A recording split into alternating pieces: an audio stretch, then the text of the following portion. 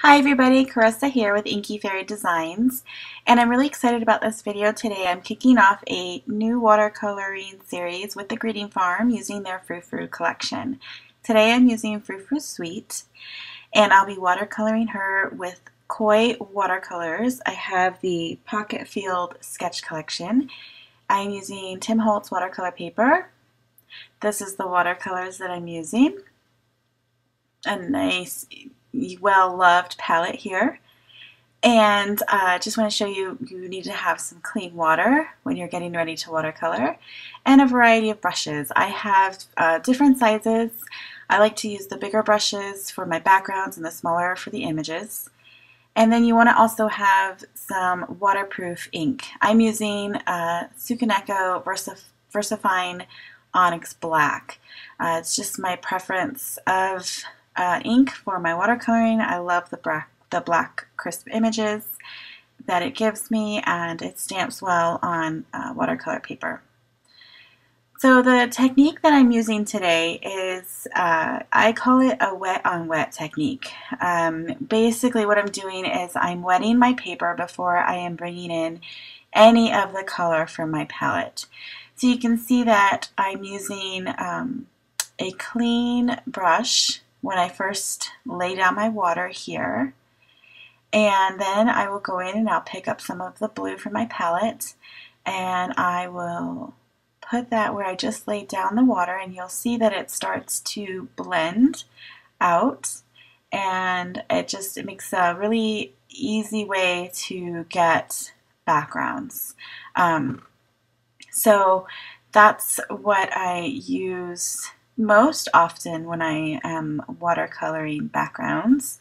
I like that I can add different colors. So here I'm coming in with a darker blue just to give some more interest and texture to that sky behind her. And it will blend in with the blue that I already have laid down. So the brush that I'm using here is a number 8, and I'm doing the same thing here with the grass beneath her, and I just laid down some clean water, and then I brought in one light color green, and then I blended it out with a darker green, and I'll also bring in some browns to add some more shading underneath her. Now in the end I end up not using all of the image for my card, but I never know when I'm starting, so I have a nice background in case I do want to use it. So now I'm using a smaller brush to go into the image itself. I think I'm using a number 2, and for the skin, there's a peach color in this Koi watercolor set that I have, and instead of kind of blending or creating a palette in the palette that it has, basically you can mix your own color there is what I'm trying to say, and instead of doing that I'm doing all of my blending on the image itself. Because I'm using that kind of wet technique, I can lay down color and it's going to blend out, and then I can lay down a shadow, and it's just easier for me to do it this way when I'm working with the Koi watercolors. Now, if I'm working with a different watercolor, I might do it differently. But for this, that's the way that I'm doing it. And I can let it dry. And so you can see here the image had dried a little bit, and I wanted to intensify her cheeks. So I just brought in some more of that pink, dark pink color and blended it out with some water, and so her cheeks are brighter now.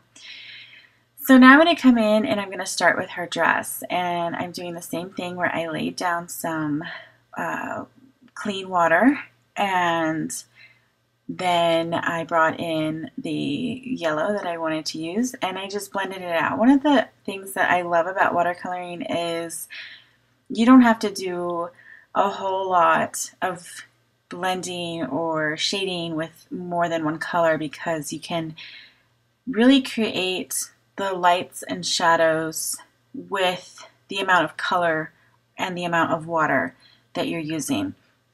And also you'll see that I use a paper towel sometimes if I'm not getting it light enough, or if I added too much color where I want it to be brighter, I will take my paper towel and I will lift some of that color up. So here I am coming in with some purple to add some shading underneath where I think the cast shadows would be. And now on her skin I'm adding some blue to add some more depth and shading to her face. And it's kind of the same concept as with any other medium.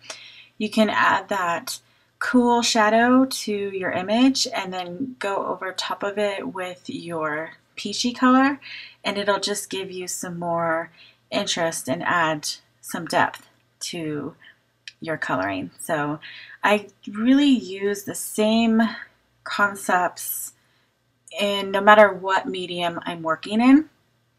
You can always kind of adapt that to the mediums that you are working with and just play around and see what works and see what doesn't work and have fun with it. So I am coloring these little ribbons or ruffles on her dress, and I'm doing kind of a rainbow. And one thing I wanted to point out with this part of the image is that when you are watercoloring, you want to make sure that when you move on to another section of the image, you want the other part to be dry. So that's why you see here I'm skipping in between the ruffles, is because I wanted that red to be dry before I moved into the orange, because if it wasn't, there's a potential for kind of the waters just, or the colors just blending together, because the water will still be wet and it'll still just blend into it. So I skipped the orange and went on to the yellow, and then I went on to the blue by skipping the green area that I knew I wanted to color. And I let those areas dry, and then I was able to come in and add those other colors. So that's when you'll see me jump around to different areas of the image. It's because I don't want to work next to an area that I was just working in that's still wet. One thing that you can do is you can always use your heat gun and dry that if you don't want to wait for an area to dry and you want to move on. That's something that you can definitely do. So going in with the hearts, and I'm just adding a different shade of red there, and I think I'm going to do the candy here. And so doing the same thing, and so you see I was doing the heart, but I didn't want to do the other pieces next to that, so I left those and moved on to the ribbon and her hair, and now I am doing the ruffle or the lace on her dress. And I went in with a black just to add kind of a shadow because I really wanted it to be kind of white. But with anything that you're coloring white, you do need to add some type of shadow to give it some dimension. And to blend that out more, I used my Wink of Stella Clear. And now that the heart is dry, I can go back and color the rest of the candy in her arms.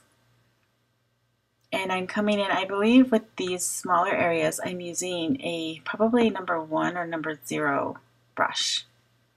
So that's why I have a lot of different brushes, because depending on what the area size is, it's going to depend on what size brush I'm going to use. So I'm going to finally color her hair here, and I'm using kind of like a reddish brown, and I'm letting that blend in, and then while it's still wet, I will come back in with a darker brown, and that will just give some more shading and some more dimension to her hair. But really with watercoloring, I just love to see the colors blend on their own. I don't do a whole lot of like, here's where the cast shadow would be, or this is where my light source is. I really do let the water dictates where the color is going to end up, and it's a different way of thinking for coloring, and it's a way to really just let go and have some fun And so here I am, I'm using a really small, this is probably the 0 that I'm using here on her eyes. And I'm just adding some blue. And then that pretty much completes the image. I do off camera add like a pupil with a Copic multi-liner pen, and then some a white gel pen to add some highlights to her eyes. But that's it. I do hope that you enjoyed this video, and I hope you'll be back to see more of my watercoloring series with the Greeting Farm and the Frou Frou collection. So here are some close-ups of the card I completed with this image. You can see the detail that I added on her eyes, and I also used glossy accents on the candy. I hope you enjoyed this video. Please give me a thumbs up if you did, and follow my channel so that you can catch the rest of this series. Thanks again, and I'll see you next time.